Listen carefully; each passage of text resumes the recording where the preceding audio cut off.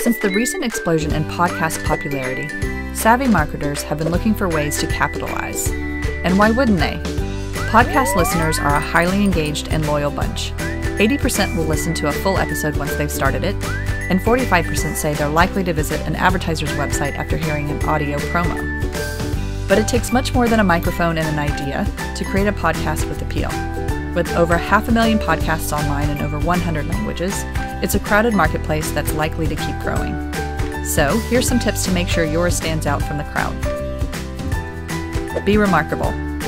There are lessons to be learned from popular podcasts, but you shouldn't repeat something that's already been done well. According to experts, to generate attention and interest, consider venturing off the beaten path with a niche topic. Be prepared. Decide if you want your series to be evergreen or topical.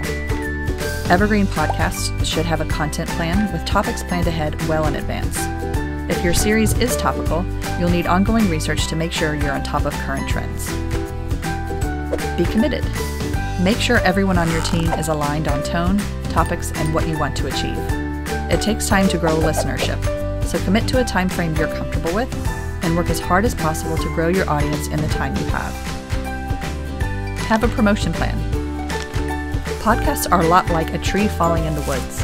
If nobody's around to hear them, they don't really make a sound. So before you start recording, take the time to figure out which channels will work best for promotion. Email newsletters, social media, affiliate marketing, and influencer outreach are all great places to start. Starting a podcast is tough work, and it'll take time to build your audience.